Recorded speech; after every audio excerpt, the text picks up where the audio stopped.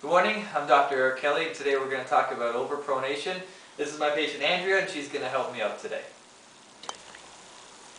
As we can see here with Andrea's feet, we don't have a flat foot, we do have a very low arch, but we have something which is called over-pronation.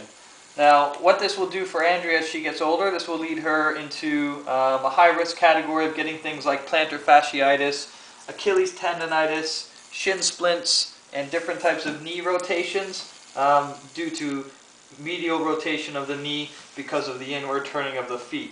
So just for example here, you can see this curving in of the outside part of the foot, and you can see the navicular sticking out through the side here, this little bulge. If I was to take her foot and elevate the arch and turn the foot into the rotated position where it should be, this would be more of the neutral plane that we would want to see the foot in.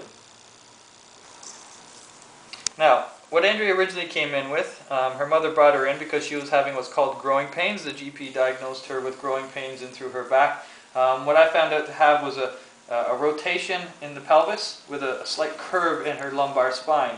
Now, the reason we came down to analyze her feet to see what would happen in through here with the knees and the hip and how to balance this all out. If you can just turn around, Andrea, please.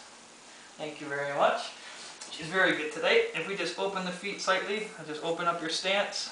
Okay, so now what I'll show you is what this type of foot will do to body alignment. So as we see her knees here, just stand nice and tall for me, please. As the foot drops in, the knees also, the kneecap, the patella will also change position. So if you watch the knee here, as I move the foot, the knee will turn or rotate, and I drop the foot down, and the knee rotates again.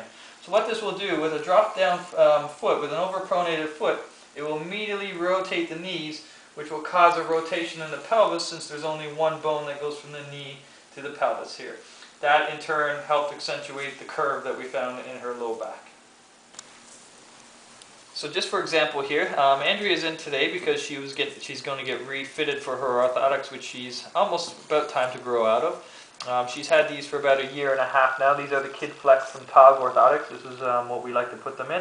So just for example, I'm going to show you what happens to the bowing of the Achilles tendon, what happens to the navicular as it bows in through here after we put the orthotics in.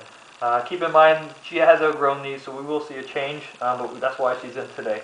So go ahead, Andrea, and just lift the foot up, please. Thank you. And lift the foot up.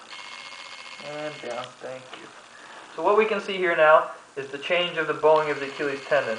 We still have a slight bowing in here, but with today's visit, we do the gait scan. We should be able to rectify that now as well. We still have to correct the navicular drop, and we need her a bit more into an elevated position here, so the change on the orthotics will rectify that as well.